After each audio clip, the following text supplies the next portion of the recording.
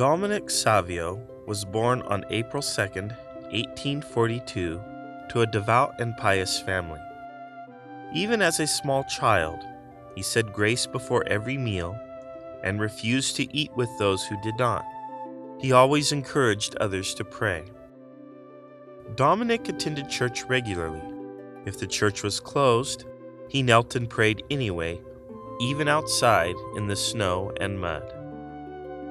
In school, Dominic was recognized as an exceptional student who studied hard and performed well.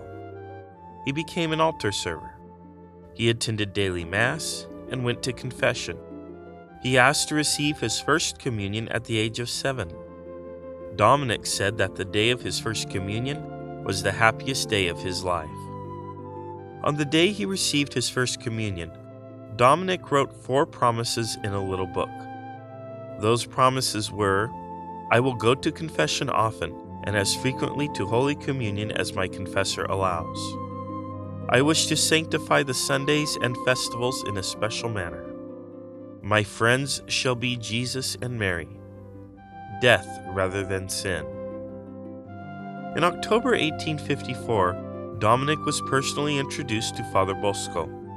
Dominic told Bosco he wanted to become a priest. Dominic studied directly under Father Bosco. He worked diligently and always asked questions when he did not understand something. Sadly, at the same time, his health began to fail. His doctor recommended he be sent home to recover. Before he departed, Dominic made the exercise of a happy death and predicted this would be his final devotion.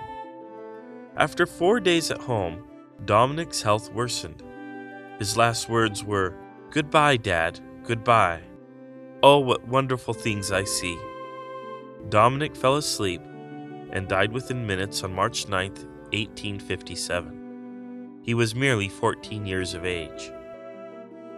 Father Bosco was powerfully touched by Dominic, and he wrote a biography, The Life of Dominic Savio.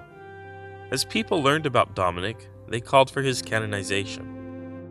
Dominic Savio was declared venerable in 1933 by Pope Pius XI, beatified in 1950, then canonized in 1954 by Pope Pius XII.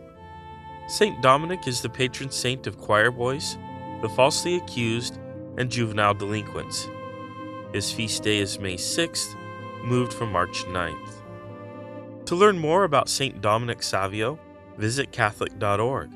And if he inspires you or someone you know, shop for his items by clicking on the Catholic Online Shopping link below for a one-of-a-kind shopping experience.